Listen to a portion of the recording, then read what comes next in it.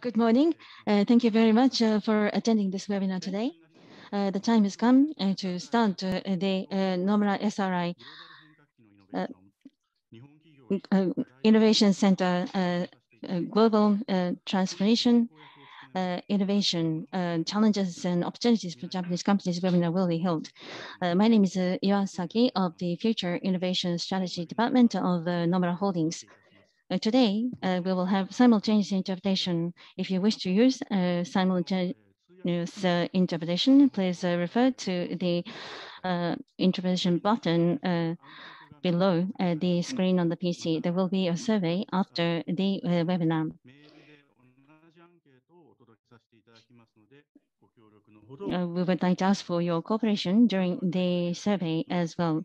Now, I would like to ask Mr. Masahiro Goto, Senior Managing Director of Nomura Securities, for the opening remarks. My name is Goto from Nomura Securities. Thank you very much for participating in the first joint seminar between SRI and Nomura, despite your very busy schedules.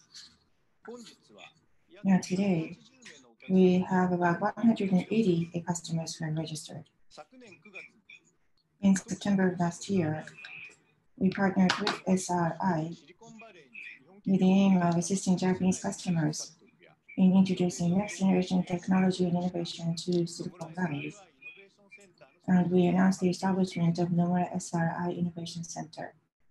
On July 7th, this will be officially opened, and that is why we are holding such a webinar here today.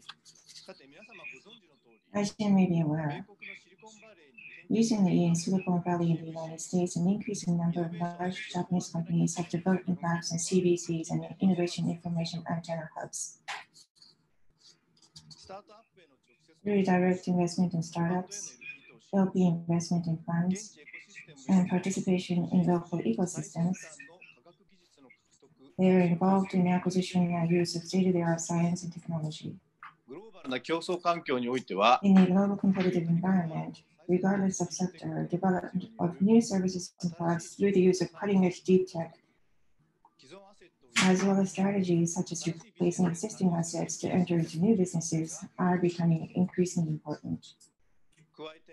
In addition, there is a need to resolve common issues faced by corporations, such as enhancing their security levels and raising efficiency.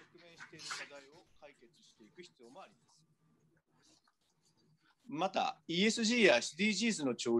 tide of ESG and SDGs are becoming huge waves throughout the world. Japanese companies are accelerating their initiatives in order to adapt to these changes.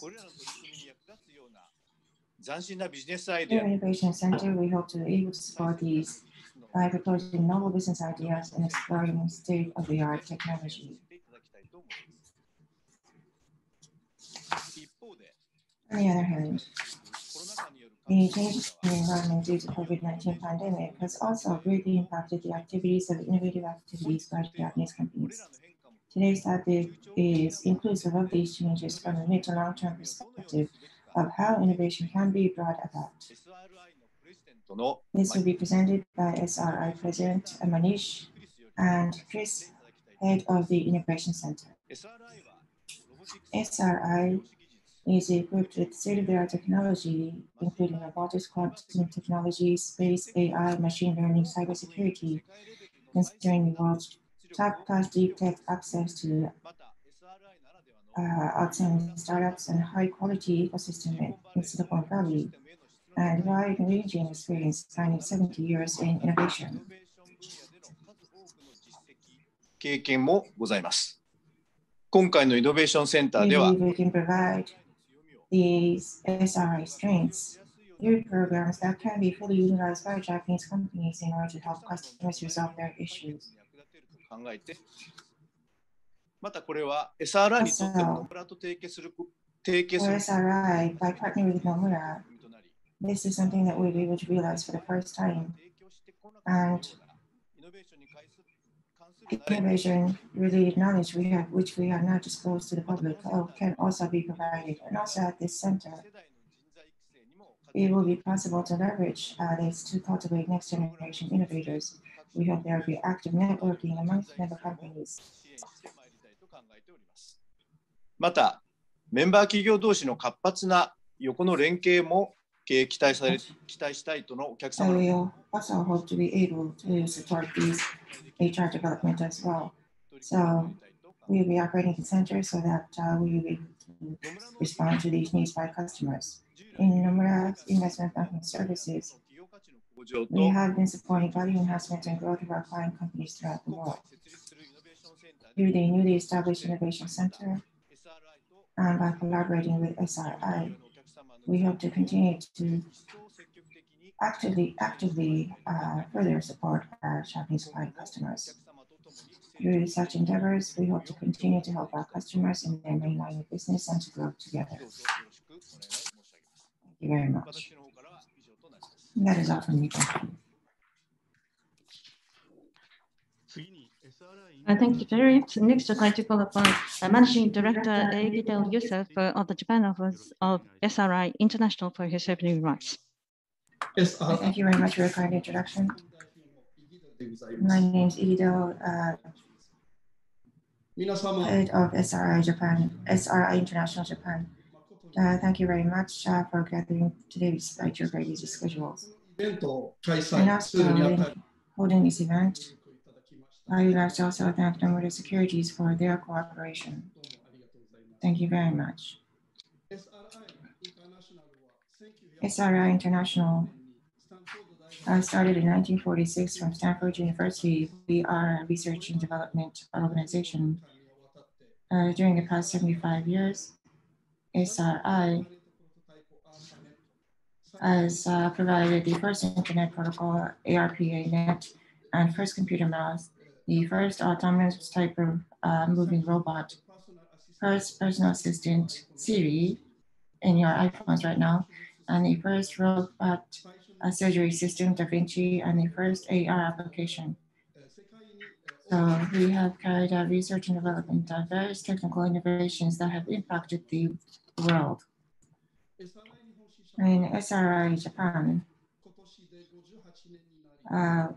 has been established 58 years ago, and we have been supporting and helping the business expansion and innovation of Japanese customers. So we are very happy that through such opportunities, we will be able to introduce SRI technology as well as our innovation. In Nomura Group, our collaboration with them is not the first time. In the early part of the 1960s, Nomura Securities, based on our SRI model, established the NRI, Nomura Research Institute, as the first Japanese private think tank. At that time, in order to provide support from SRI, the very first Japanese office of SRI was located in the Nomura Securities building.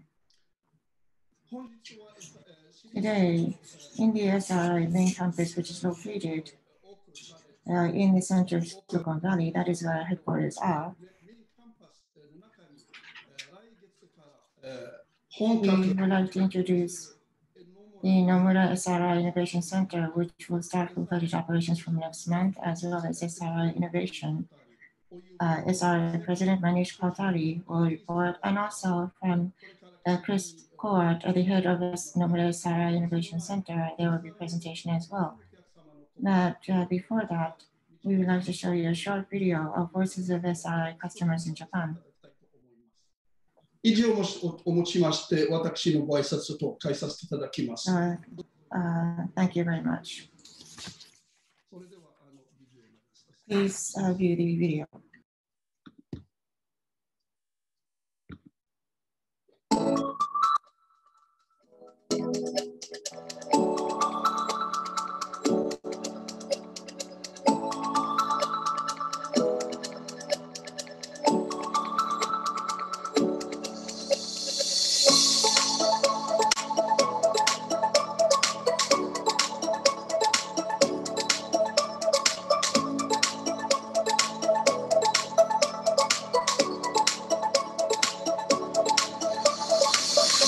SRI さんのドアをノックしたのはですね、当社の抱えている技術陣、発想力には限界があり、全く新しい発明を求めていたからでありまして、SRI さんの技術陣の皆さんとワークショップを通じていろいろなディスカッションをしたり、試作品を作ったりする過程で、とにかく大変な頭脳がSRI さん側にあるということも分かり、我々も大変な刺激を受けて、心から期待を寄せてチャレンジをする、そういうふうにちょっと会社の文化が変わったというところが一番の成果だと思います。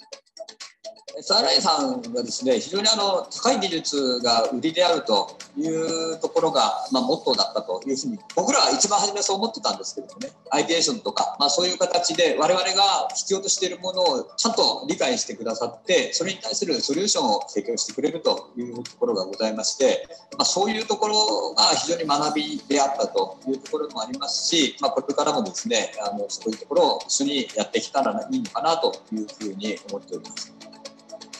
我々はこの開発の中で無謀とも思えるような要求をたくさん出させていただきました。ですが、それによって非常に高いレベルのソリューションと実現が可能になるというふうに思っています。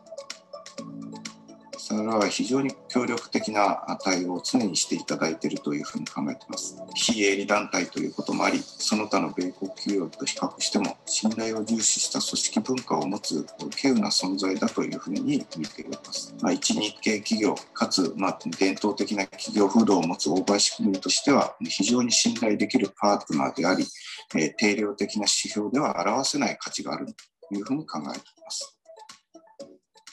今は新型コロナの影響で人々の生活の在り方が大きく変化しようとしています。我々の業界もより一層無人化、遠隔化のニーズが高まると予測しています。このような社会環境の変化にいかに早く対応できるか、いかに適応力を高められるかということで、我々は SRI さんとの共同ということに大いに期待しております。SRI 様と連携することで、世界が本当に欲しがっている真の ESG 課題解決に向けて、守りのイノベーションではなく、攻めのイノベーションを実施できるチャンスだというふうに考えています。どうもありがとうございました。Thank you very much. それでは基調講演。Next, I would like to proceed to the keynote presentation, which is on the topic of innovation in the times of global transformation, challenges and opportunities for Japanese companies. The presenter will be Dr. Manish Kothari, SRI International President. Thank you very much, Iwasaki-san. Thank you, everybody, for attending the webinar. And what I hope to do today is really talk a little bit about where we are in this time and place. We have had a very interesting 18 months, a very difficult 18 months, and we're in a time and place where we need to really think about the future, including ESG and other elements. Quick, I think Igedar-san has given a background about SRI, so I won't take too much time. But needless to say, we are a nonprofit. Our goal is to make world-changing solutions, to make the world people safer, healthier, and more productive. We've done it in many ways, as Igedar-san mentioned, so which I will not repeat here. But a little more detail. So our primary source of research money comes from DARPA, which is the Defense Advanced Research Programs in the US, which really does very cutting edge work looking 5 to 7 years in the future. So we have thousands of patents. We do a lot of R&D projects. Most of our researchers have advanced degrees. We have also done a lot of spin-off companies, 70. I know Intuitive Surgical, DaVinci Robot, recently Nuance, which just sold to Microsoft, was from us, Siri, and a large number of others with many good successes. So this is our background, and we are very technology focused, and we are really focused on transition to advanced technology into the marketplace. So let me step back and just talk about why now? Is now a good time for innovation? We are having some very big changes that all of us are aware of. We have $7 billion people now. We will have 10 billion people by 2050. We have to think about how this changes the world. How do we deliver food? How do we sustain our environment? How do we make things so that diseases don't spread everywhere so quickly, so fast? These are all real challenges. We know climate change is really threatening not just a way of doing business like in agriculture, but threatening our very security. It is threatening communities. It is causing upheavals in many parts of the world that we all do business with, our companies do business with. So for all of these reasons, climate change is a big driver of how we need to think. Raw materials that we use forever in our systems may not be available tomorrow or may have difficulty being used without threatening the environment. So all of this is spurring innovation. We know life expectancy continues to go up and up and up, which means the population demographics are starting to change in a very considerable way. We have fewer workers. I mean, Japan has been going through this for some time already, but the rest of the world is not far behind. In the past, we were able to transfer our labor needs from our own countries to other countries. As you can see on that graph, by 2020, that is going away. That is going to become increasingly difficult to do. Even in countries like India, where the population is increasing, the truth is in all but 3 states in India or 4 states in India, the population is also decreasing there too. So there is in all places challenges with fewer workers that we have to consider. We also have, of course, the last 18, 24 months with sheer impact of global pandemics. There's a broader concept here, which is, on one hand, it has really been difficult and traumatic for the world. On the other hand, the sheer scale of innovation to come from zero to a vaccine within 5 to 6 months or 8 months from starting is something that is unprecedented, and it reflects the tremendous advances that have been made in biotech as well as in advanced computer sciences, which were helping the biotech world. And finally, of course, we have slowly but surely creating more and more digital twins and more complicated and complex digital twins of what we do. Once we can convert something that's a physical system into a simulation and we can do it accurately, the door opens up for many things. So in many ways, this is a critical time in history to make a major impact from innovation. The technologies are there to make a major impact. The need is there to make a major impact. And the businesses that do not will be the dinosaurs of the past and not the mammals of the future. So this is a time to do it. It is a very exciting time. There is so much innovation happening in so many different areas. People often ask me, is innovation moving faster than before, or do we just think it's moving faster than before? There are many indicators that show innovation is moving at a pace unlike ever before. The number of approved patents has increased by an order of magnitude over the last 50 years. The number of papers that are cited by others and show high ratings has increased by an order of magnitude over the last years. The growth, sheer growth in market capitalization has increased by an order of magnitude. So everything, the R&D budgets have increased by an order of magnitude. So for all these reasons, we know that there is tremendous innovation taking place, and it's taking place everywhere. It's taking place in the Internet of Things. It is taking place in quantum technology. It's taking place in synthetic biology, digital manufacturing, in energy and environment, autonomy, and in so many different areas, and human augmentation. I will just show a few here for reference. So let's just take space as an example. So we know that for the longest time, we have had satellites operating high up in the atmosphere. Over the last 10 years, led by SpaceX and Planet Labs, there's been a revolution. A satellite now can be built for $10,000, which could not be done even 3 years ago. They can be kept at low Earth orbit, and you can put a swarm of these satellites to provide redundant internet services, redundant GPS services with even more accuracy than you can provide, than you can currently have. So you can build true autonomy of vehicles. This is happening. This comes at a cost and a challenge. I mean, this, for example, is an image of all the junk in space, all the little pieces of particles that are out there. These are 10 centimeters and above. What you're seeing here is just the satellites from one particular constellation, SpaceX, that was out there. By the way, this was taken a year ago today, or 2019, as you can see, a year and a half ago, 2 years ago.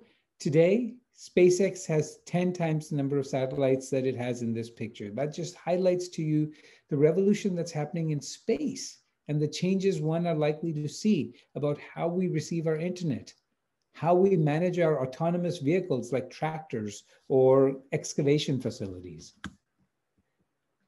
There's, of course, we've all heard about the revolution in AI, but we really, in many ways, the current generation of AI, which is the second wave, is really good at learning and perceiving, but it cannot reason or generalize or have good context.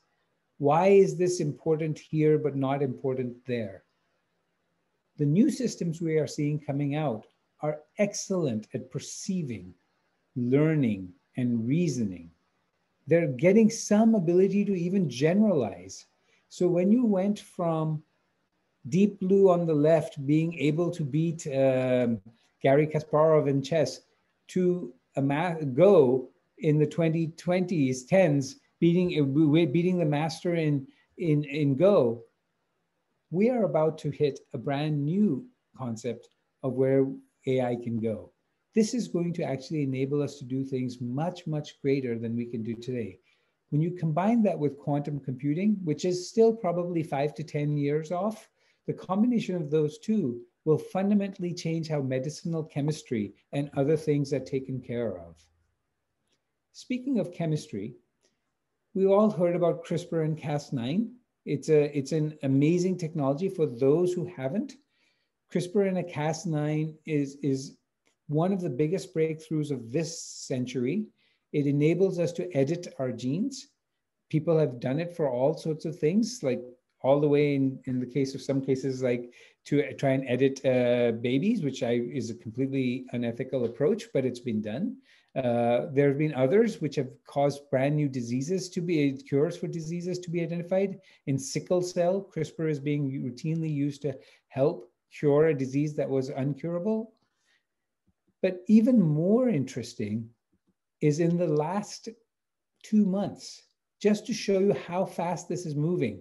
From 2015, when CRISPR started getting attention, to today, we now have ways. One of the challenges with CRISPR was, how do you edit your genes if you're already a grown adult? Do you have to do a bone marrow transplant? How does it get into the system? Just this year, a few months ago, it was shown that we don't have to do that.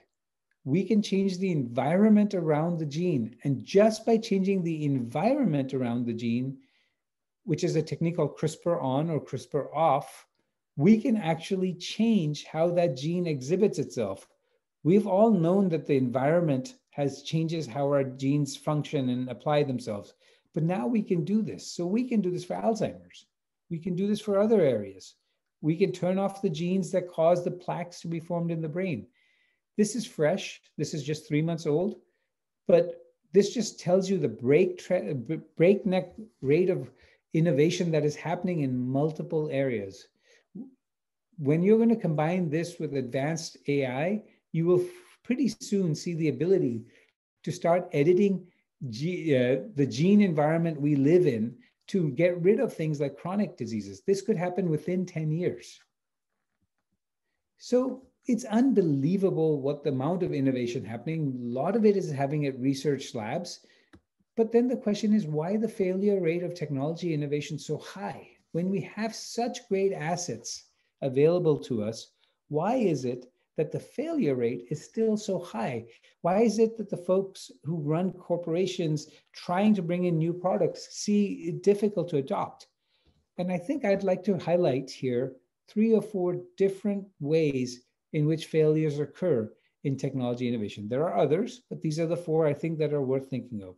One, I'm sure almost everybody has seen this. This is called a hype cycle, which talks about at what phase in time is the technology on the bottom. Is it early in the innovation process? And how high are the expectations of the technology on the y-axis? At the beginning on the left, and this was taken from a couple of years ago, you have things like flying autonomous vehicle. It is early in the innovation cycle. The expectations are not very high.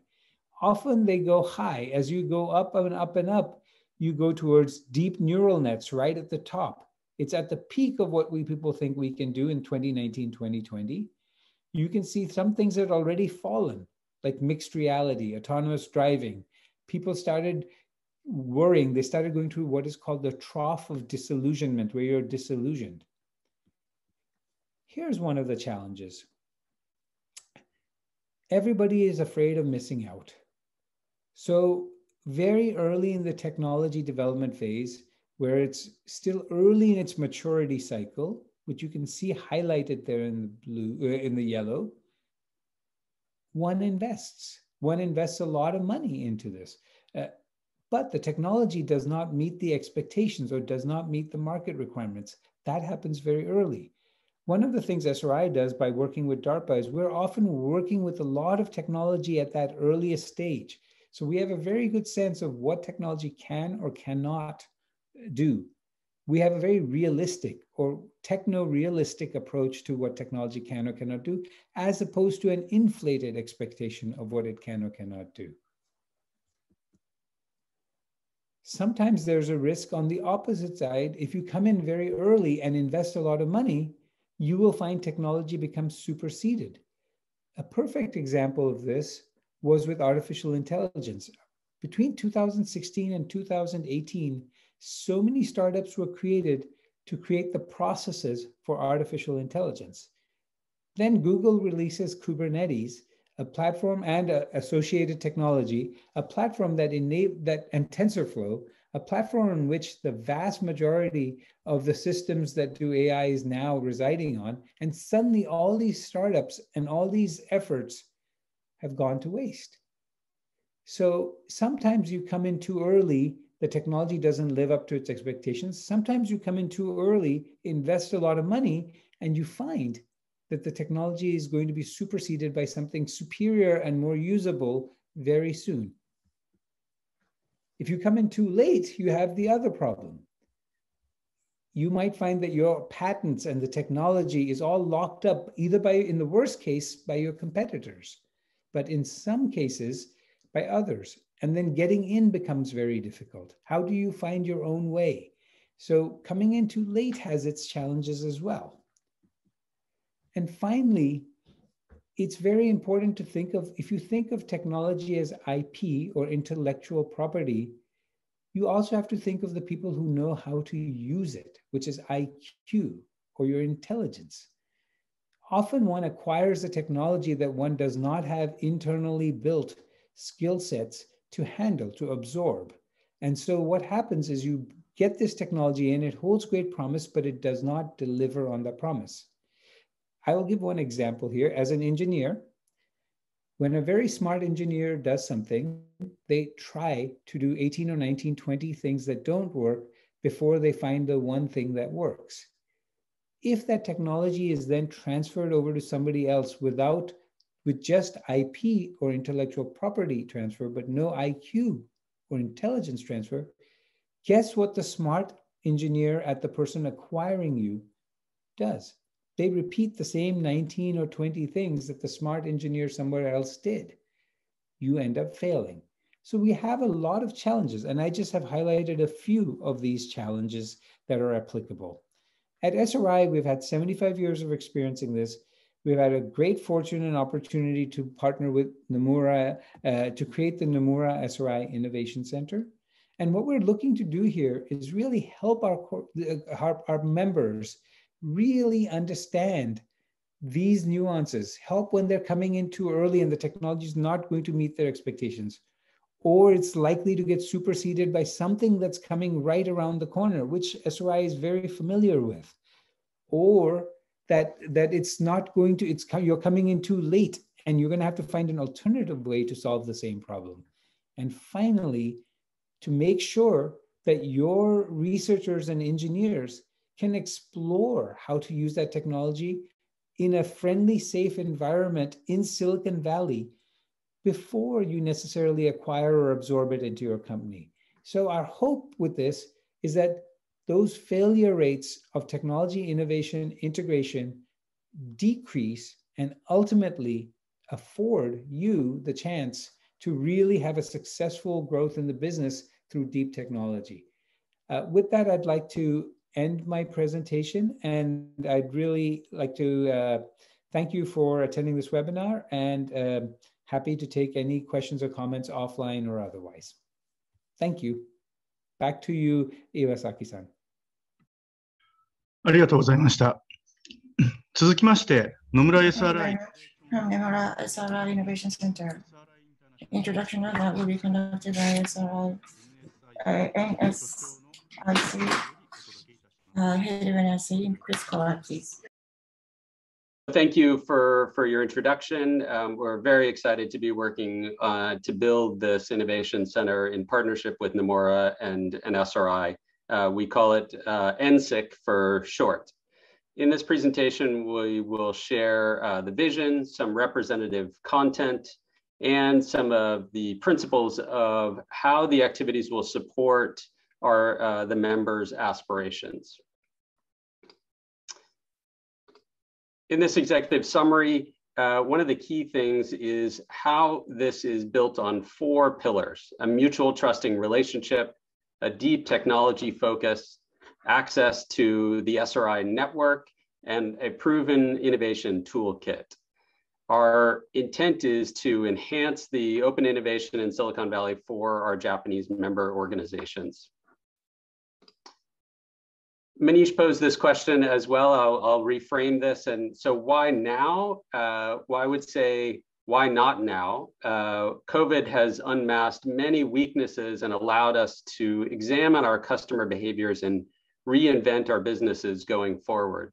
We strongly believe that innovators over the next 10 years will use this moment to decide if they're going to reinvent their business approaches or simply react and return to normal. Over the past 75 years, SRI technology invention has made some profound impact on our daily lives, and the link with Japan has been a central relationship over the past 50 years. Japan's an important business market and financial hub, and global businesses really must have relationships and an explicit strategy. NSIC aims to serve as a spark for the members' innovation efforts.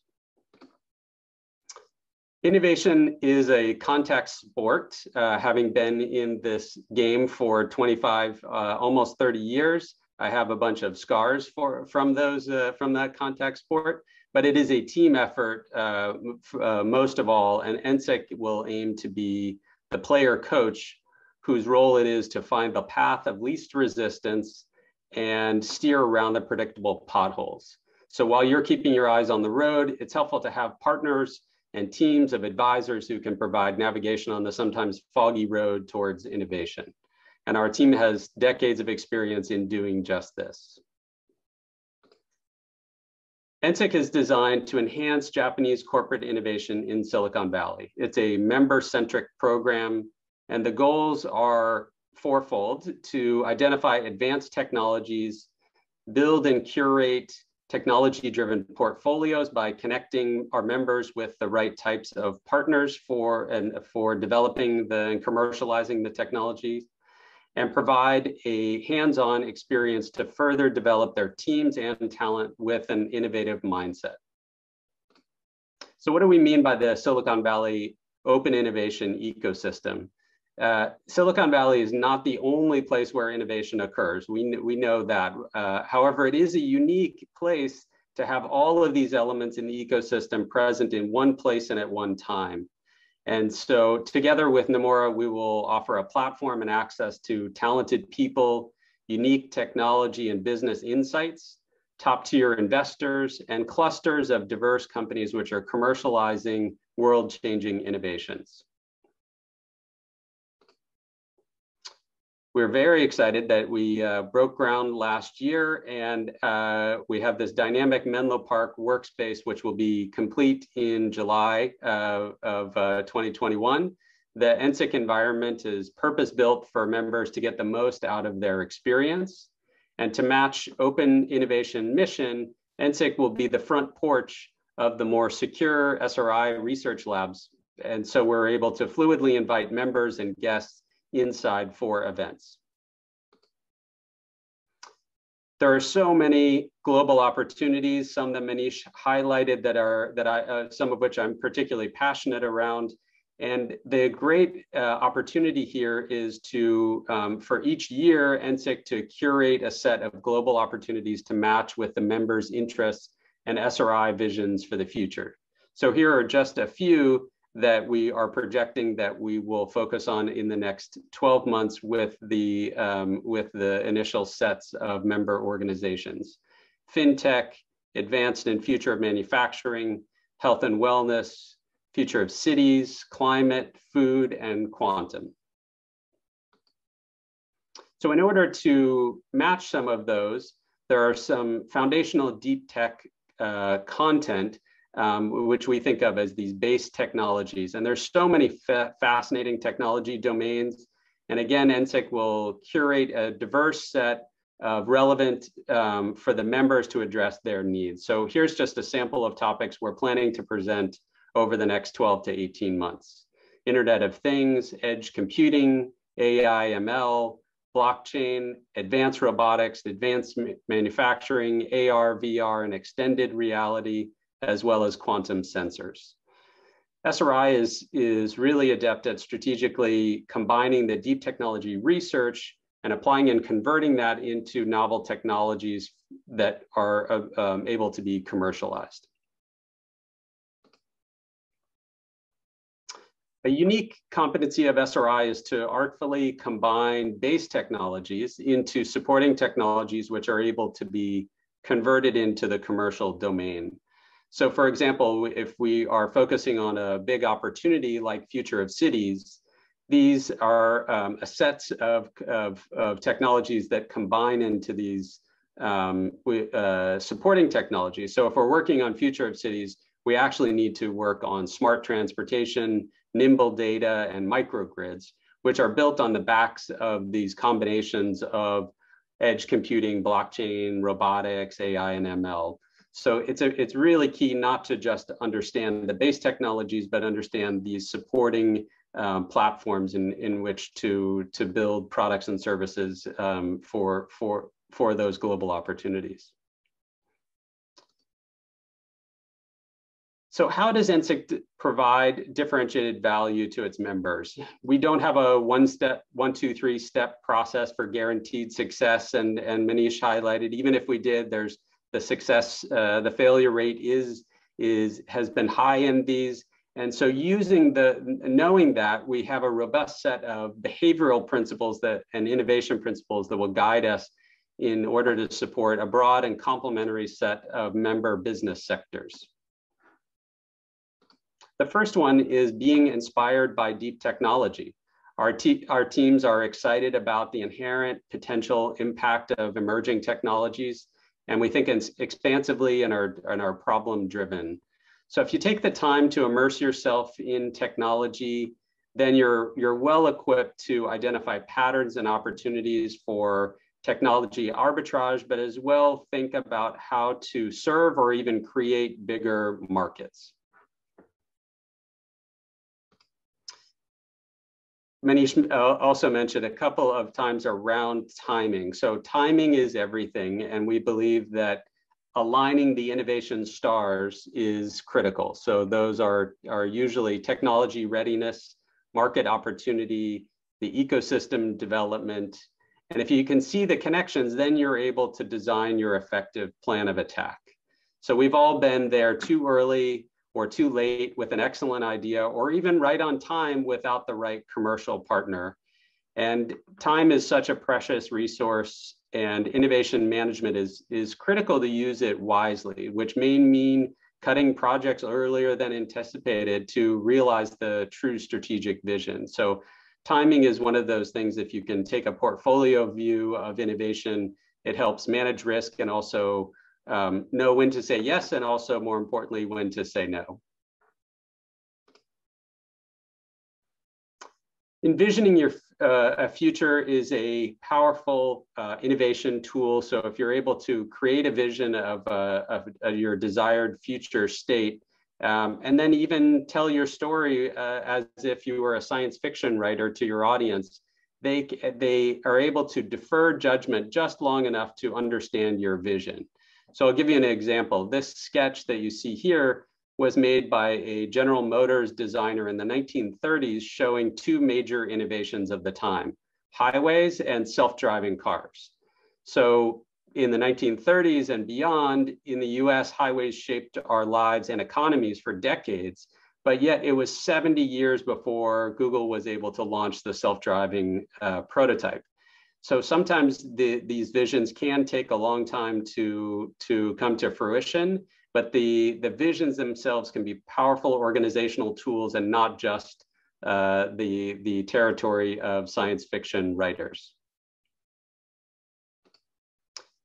So visions are nice, but what I usually say to my teams, what are you going to build on Monday? That it's nice to be able to envision that future, but using a tool, what we call retrocasting, is working backwards to that, from the vision to that first pilot, that first key investment, that first hire, all of the, or even a first partnership. All of those kinds of things are really about setting the plan to achieve that vision. And often the first step is defining the right questions to ask. So with that set of questions, you're able to go through the process of strategic planning, of pilots and experiments and new initiatives that fuel progress and play an important role in de-risking the vision of the future. So if you're able to start a prototype that aims at that vision, you're able to learn from that prototype and course correct along the way, but still have an eye on that long-term vision.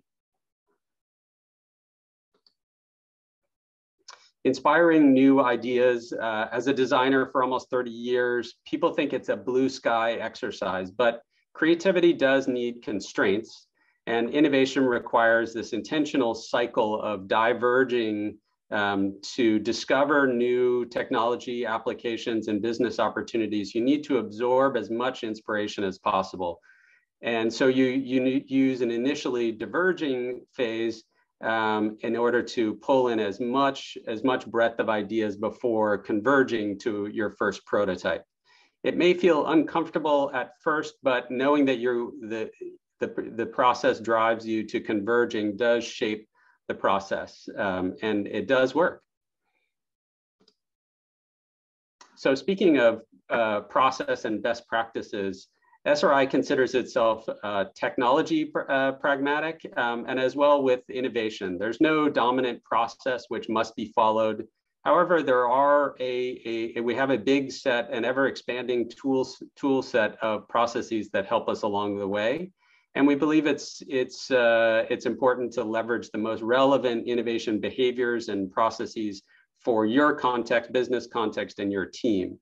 So NSIC will certainly leverage the best of design thinking, technology forecasting, experimentation like lean or agile, and use all of those processes to help along the way. So startups have and will continue to grab headlines from Silicon Valley about funding, growth, and even liquidity exits. But we use them in this context to as a lens to learn. So what can we learn from startups and how they build their teams, how they commercialize technology? And it's a robust way to fuel corporate innovation and entrepreneurship. So whether you intend to partner or invest in a startup, or simply want to look how they behave and how they would aim to address a market that you're thinking about, these are critical interactions and a set of relationships to cultivate.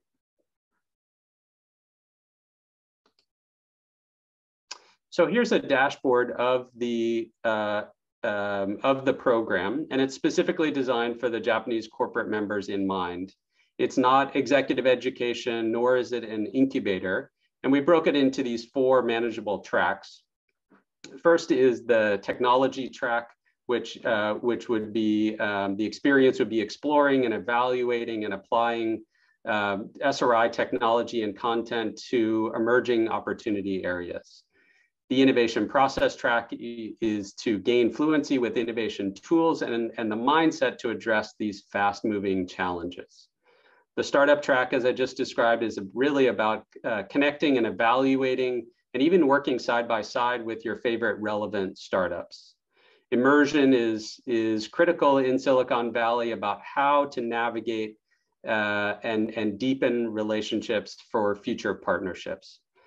So each of the tracks serve a purpose, and members can participate in as much of their time or energy allows. And a critical thing that we wanted to balance is the learning by learning together, by experiencing projects together, so across member organizations. But we also know that that teams are tasked with specific goals. And so we've created member select areas of the program where as much as 40% of the program is customized to the individual member needs. We will be kicking off very soon in a soft launch in July, and very excited to be working together in person. And in fact, we're timing the big kickoff event where most of the teams will be able to gather in person in October. But in the meantime, we'll be onboarding and starting with early content, and then October through December, all the way through the fall, new members will be joining, and we'll be having program activities throughout that time period, and targeting a executive summit in Japan in December. So to wrap up, NSIC at SRI is really about inventing a better future together. And that's a platform where we invite as many members as possible in order to engage in that. Members should expect to see and feel a shift through this program time. And while mindsets take a little bit of time to change, there are some tangible outcomes that people and teams should expect. So organizations should see this through, for example, a regularly updated technology roadmap, an insider perspective of Silicon Valley, employee training on innovation best practices, priority access to new technology and deals, and a tailored hands-on experience. So we invite you to reach out and learn more. And if you're traveling to Silicon Valley, please come for a visit. And with that, I will turn it back to the team. Thank you so much. ありがとうございました。それでは少し定刻には早いですけれども。Thank you very much. With this, I would like to bring this webinar to a close. After the webinar is completed, the survey screen will come up. We would like to ask for your cooperation in filling in the questionnaire. As Manish has mentioned in his presentation, we will be very happy to receive any questions offline as well. At the end of the survey, there is an area where you can write your question. And at a later date, please feel free to fill in the questionnaire that will be sent to you. Thank you very much for your cooperation as well as your participation for the webinar today. Thank you very much.